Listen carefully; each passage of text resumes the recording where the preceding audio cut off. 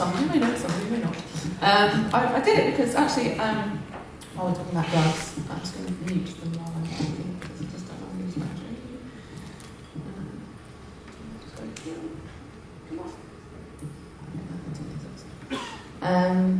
Sorry, I don't usually have to do this, but so what's law today? Yeah, so there's a guy called Chris Halpin. So there's like 20 people around the world who also have a pair of these gloves now.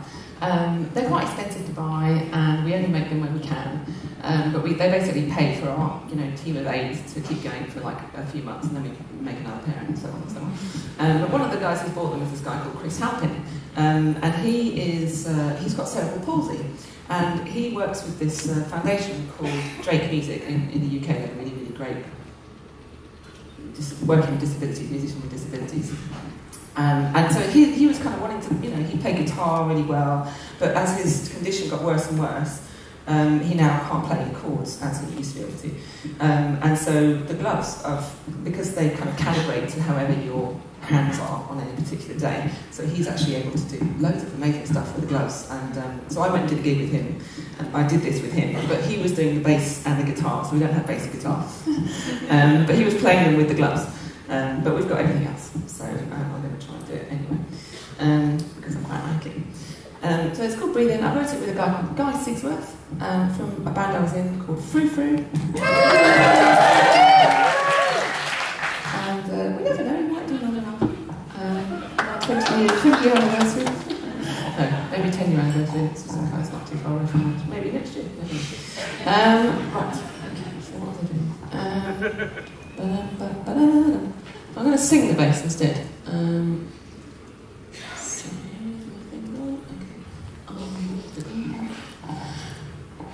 Okay, Jared, everything's just coming out of the same output. Sorry, we haven't done this one.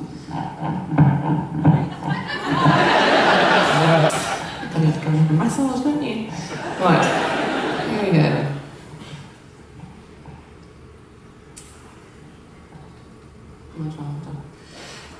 Dum da dum da dum dum da dum da dum dum da dum da dum dum da dum da dum dum da dum da dum dum da dum da dum dum da dum da dum dum da dum da dum dum da dum da dum dum da dum da dum